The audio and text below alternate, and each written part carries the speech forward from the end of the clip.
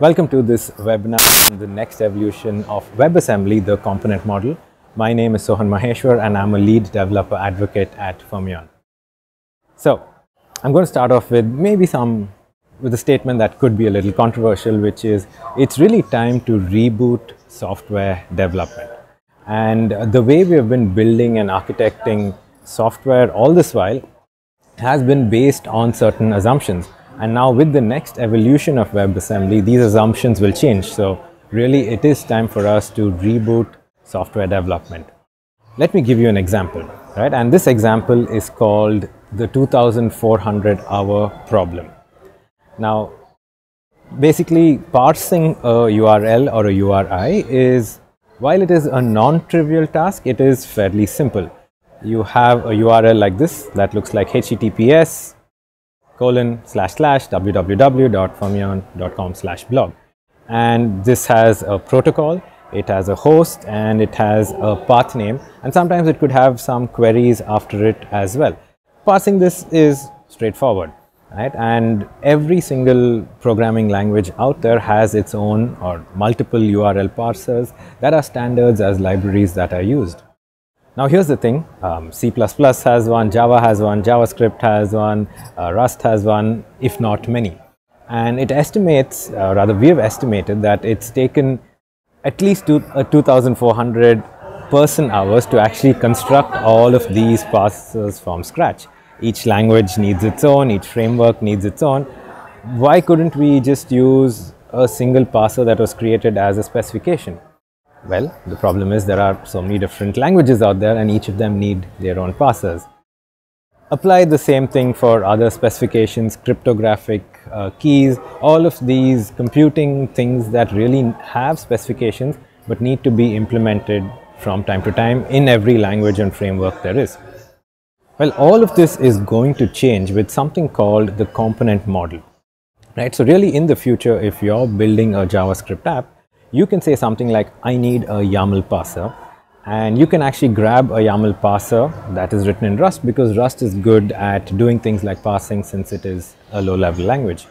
Similarly, you can say like, I need a date formatter, and you can use a Python library because Python's good with numbers to really do that, and all of this in your JavaScript app. How this is going to work? Well, that's what I'm here to tell you. To understand how the component model works in WebAssembly, you need to know a bit about WebAssembly. And the boring answer about what WebAssembly is it is another portable bytecode format, which means that it can run anywhere as long as there is a runtime for it. Now, this was originally developed for the web in the mid-2010s, and it was meant to be lightweight, portable, security sandboxed by default. And here's the thing, all of these things are good for a browser, but they're really great for the server side and to be serverless. Now, for anything to run on a server, you need access to things like files, clocks, system interfaces, random number generators, and so on. And this didn't exist up until 2018-19 when something called WASI was introduced. This stands for WebAssembly Systems Interface, and this essentially allows you to run WebAssembly outside a browser. So you don't need a browser anymore to do all of the cool things WebAssembly is capable for. It gives you access to files, file systems, clocks, and random numbers, completely independent of a browser or a runtime that is on the browser. And it extends WASM's security sandbox to include input-output. So for a WASM file to work with another file, you have to explicitly give it permissions to get access to that file because it is security sandboxed by default. How essentially WASM works, very simplified, is you write code in any language, right? Python, JavaScript, Go, Rust, whatever. That is compiled using an SDK such as Spin to a WASM file. Now this WASM file can run in any platform, any architecture, any operating system, as long as it runs a WebAssembly runtime. So in this case, maybe WASM time. Think of it as sort of a virtual machine, right? But just that it's independent of platforms, architectures, and so on. And that's how WebAssembly becomes portable. You can write code in all of these languages and run it anywhere. So for something like this to work, you have to think of the contract between operations and a developer as it is right now, especially in the case of writing serverless apps. What it looks like is you have a proprietary software like Azure Functions, AWS Lambda, Google Functions, and so on. And your function either lives in Azure and your entire microservices architecture lives in Azure. And typically, your Azure function will not work with your AWS Lambda serverless function, right? You are locked into something like an Azure. Or at a slightly low level, you have a container and you have container registries such as OCI, or maybe you're in the Kubernetes ecosystem, or you have an app running on a virtual machine. Really, we are seeing a future where there's something called a component model, where essentially everyone is writing certain components that do very specific tasks, which all can work with each other regardless of the language that they're actually written in. So going back to that example, you can write code in whatever language you want.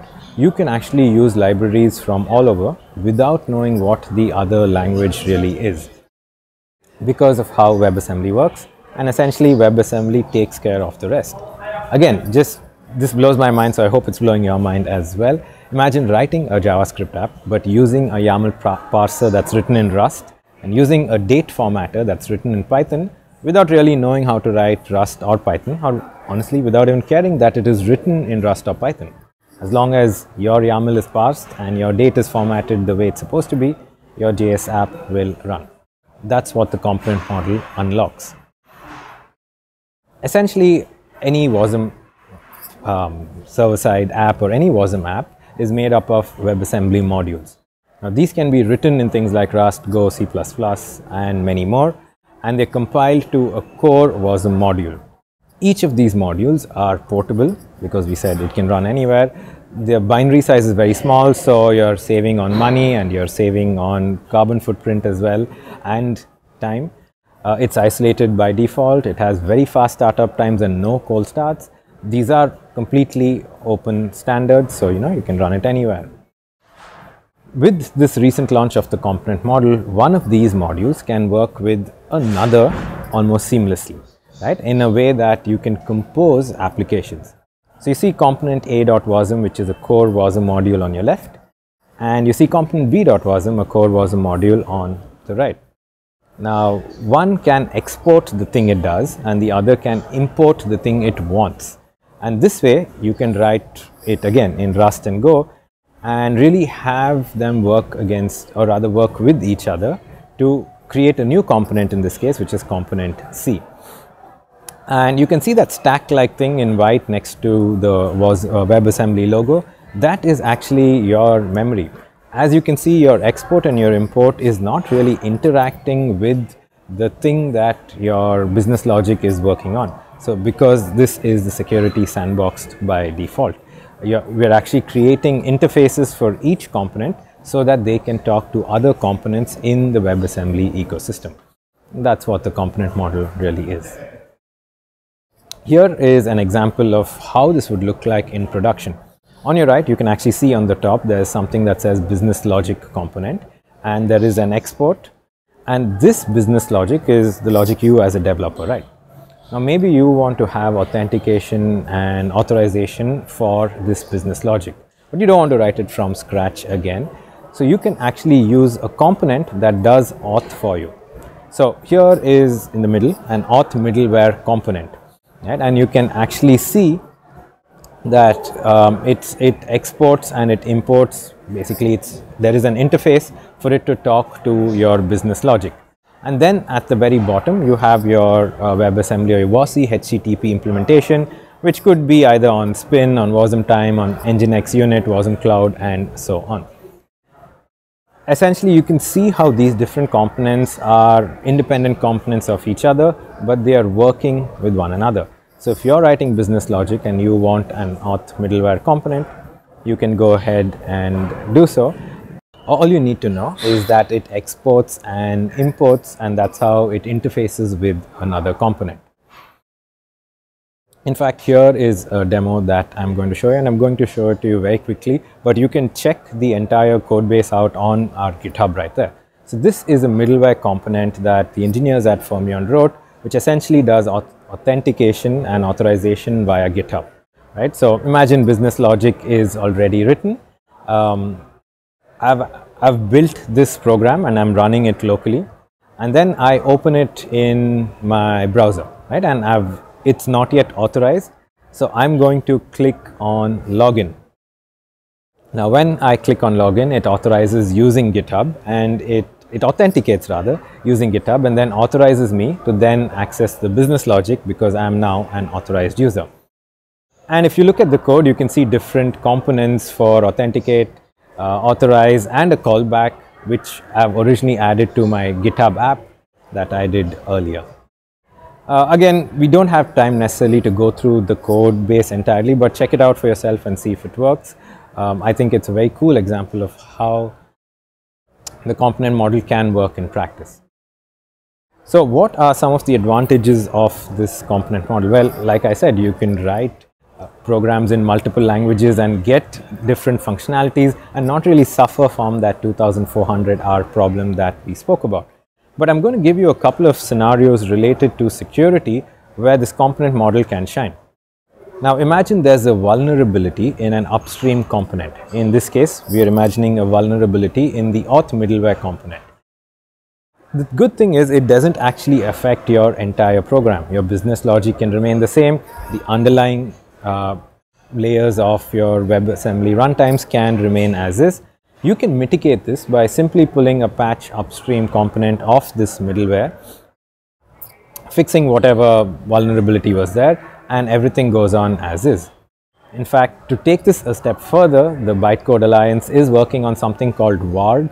Check out warg.io, which is in development right now, which is an open source registry protocol for things like WASM packages. So in the future, on WARG, you will see something like an authorization or authentication middleware that will be a standard that you can use in your WebAssembly app and not really care about its implementation so long as you know that it's working. Similarly, let's look at a scenario where there's a vulnerability, but this time in the business logic. Again, the layers below it are not affected because we have successfully written it in a componentized manner. So all you can do is mitigate by rebuilding only your business logic. There's really no need to rebuild any other component. No need to rebuild the middleware, no need to rebuild the underlying WASM layers as well. Once you patch your business logic, everything again works as is. So each of these components sort of work individually, and there is a layer of abstraction between them, which makes this very powerful in terms of security. And let's look at a scenario 3 where there is some problem in the platform itself. So in this case, we are saying that your key value store in your WebAssembly cloud is probably down. So in this case, the host component, which is an SQL component, is not embedded in the application, but here the platform provider handles this and mitigates this problem. So whoever is giving you the cloud, like say it's Fermion Cloud, will fix this, and then again your entire program works as is. So again, your auth middleware is not affected, your business logic is absolutely not affected again because of the componentized nature of how this program is built. Now you can see why this excites me, and it should be exciting you as well. Also, just to give you another angle of why the component model can be amazing, is to look at costs and sustainability, right? Typically, these two are related proportionally. If you have like smaller binary sizes, you're being more energy efficient, but that also reduces your compute, storage, and networking costs, so you save money as well. If you take an example like a conventional CI/CD, on the left you see a simple CI script, basically for Go. It's a popular script, you'll find it on GitHub. There are multiple Go versions for multiple OSs, and essentially when you're packaging this, when you're doing a build, you do OS, architecture, language, multiple versions. For test, you do your operating system and architecture to package. This is a lot. Similarly, if you look at, literally this is from the Docker documentation, you can see that there are a bunch of platforms, labels, outputs, all of this done in a Docker container. But imagine if all of this was built in a componentized or component model fashion. This is what it would actually look at, right? Where you have a build which is your build. So in this case, let's call it the WASM32 WASI Preview 2.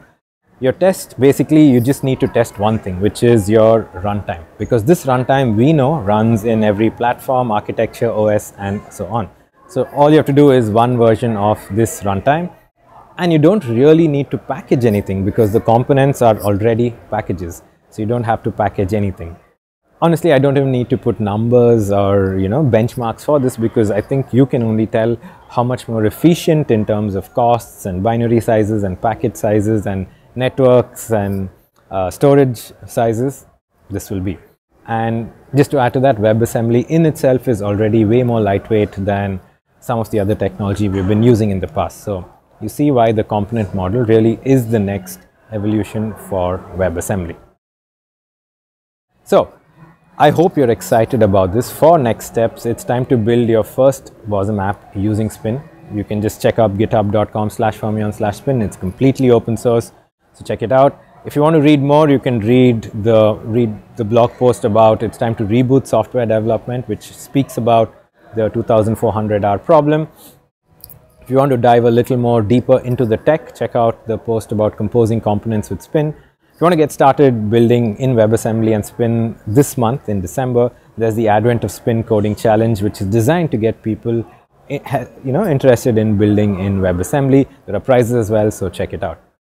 Hope you learned something new today. Feel free to connect with me on LinkedIn or Twitter or email or wherever. You'll find me online. Go check out WebAssembly and server-side WebAssembly and the component model. Have a good rest of the day and see you soon. Bye.